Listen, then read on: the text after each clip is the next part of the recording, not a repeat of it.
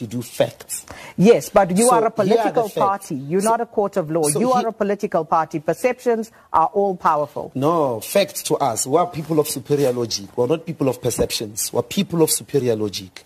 So I'm not going to go around because there's a perception about you. This is why society is driven to the types of ill behaviors that we see in relation to gender-based violence, in relation to xenophobia, because of perceptions. If we stick to the facts, a lot of us will be saved from a lot of attitudes that are baseless. So in relation to VBS, what are the facts? The facts are, whether you like it or not, we don't own a news station.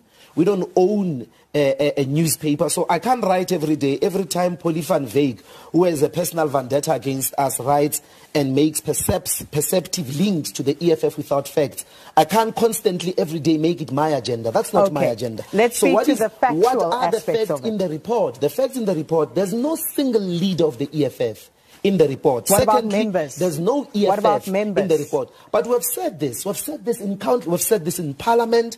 We've said this in press conferences that we've held, that if there are people, they be members of the EFF, they be cousins of members of the EFF, there must be criminal prosecution. And if you look at the liquidation processes that have been going on, those people are being held accountable.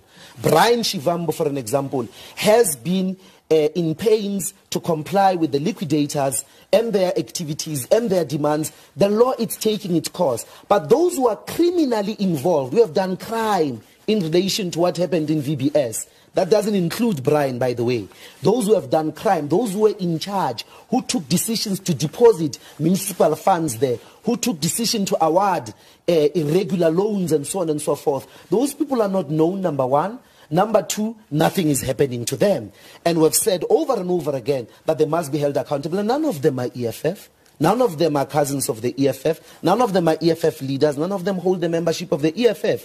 They are either in the SACP or in the ANC.